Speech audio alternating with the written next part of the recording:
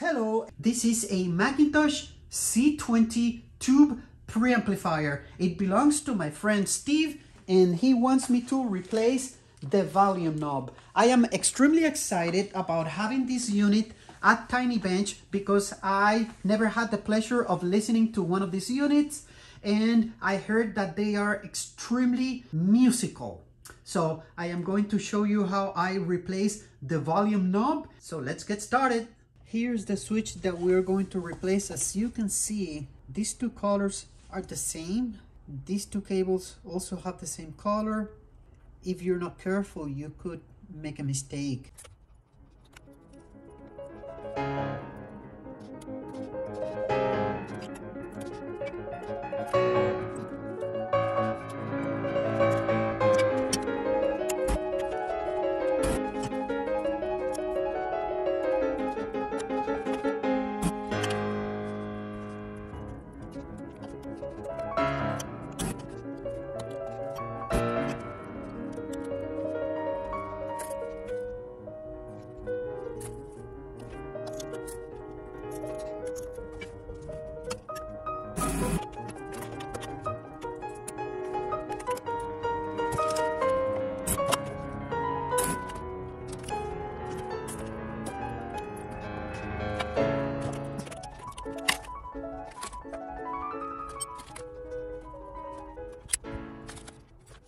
Well, I tell you what, the new one is much tighter. This is loose. This one here, nice and rigid. Oof, wow, much better. This is the old piece. This little bitty tab goes into a hole in the chassis and prevent this assembly from rotating. The new part doesn't have it. Okay, that's a problem because when you apply a torque to turn the unit on and off, this part would rotate. Okay, so we have a problem. We need that tab. I think I may be able to take it from the old part, from the old assembly, and put it into the new assembly. I'm not 100% sure. I started, as you can see, I got these tabs bent up, so I'm gonna go ahead and take this one apart and take a look and see how it goes.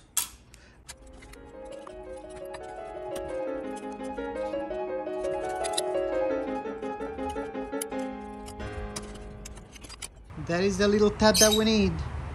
So here's my plan. I want to drill that centerpiece out and epoxy this piece onto the new switch. Wish me good luck. And please comment any alternative ideas.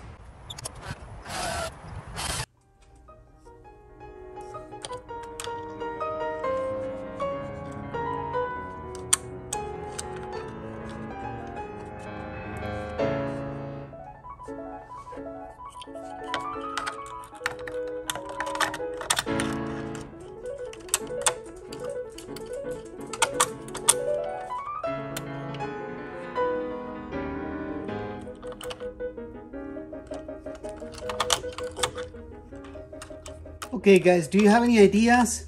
I'm just gonna start with 2 dabs. In case it doesn't sit correctly, I can you know, remove it and do it again. But hopefully it should be okay the first time.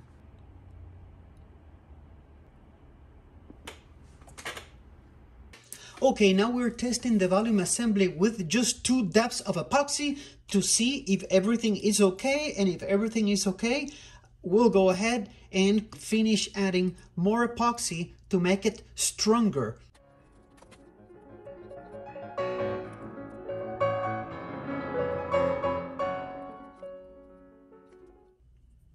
All right, guys, I went around the whole thing. It is now permanently attached.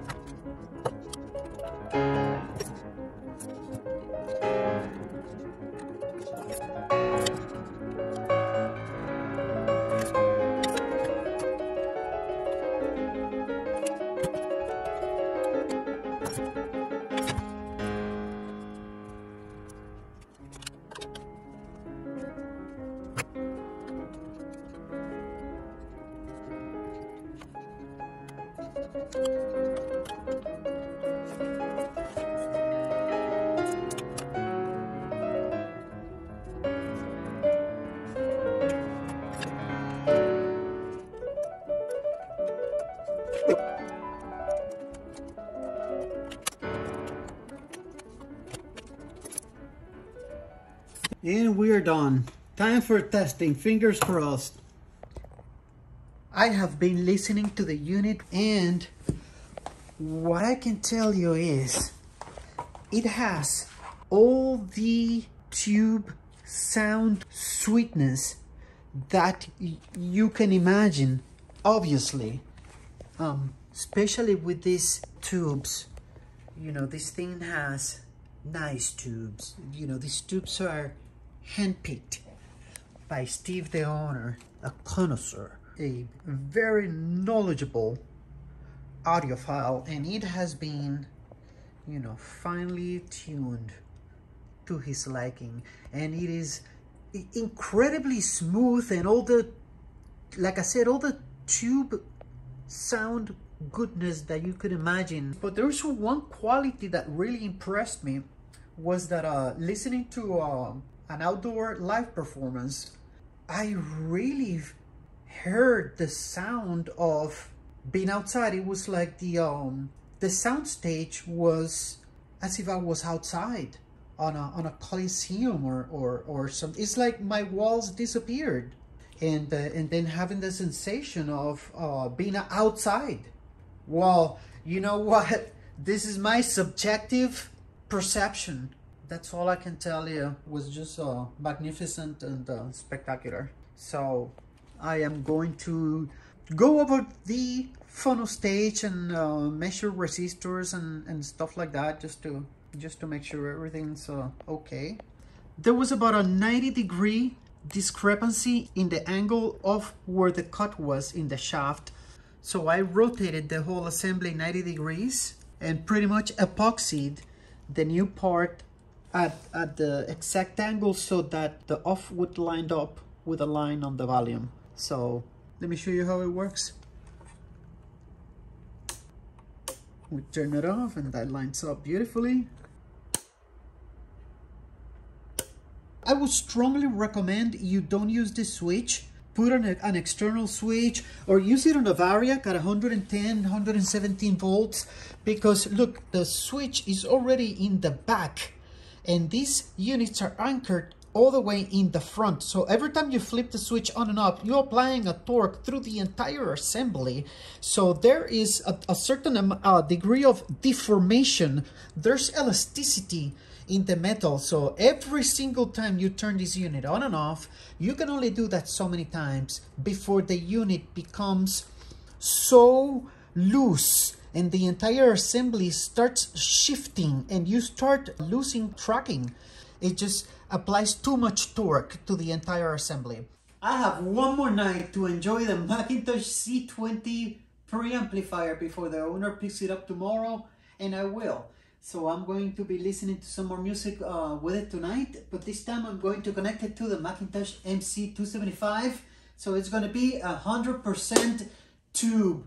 And I want to thank you very much for watching my video, and I want to wish you good health. I want to wish you well-being, happiness, and lots of love. And if you like my video, please like and subscribe. I would really appreciate it. Thank you very much.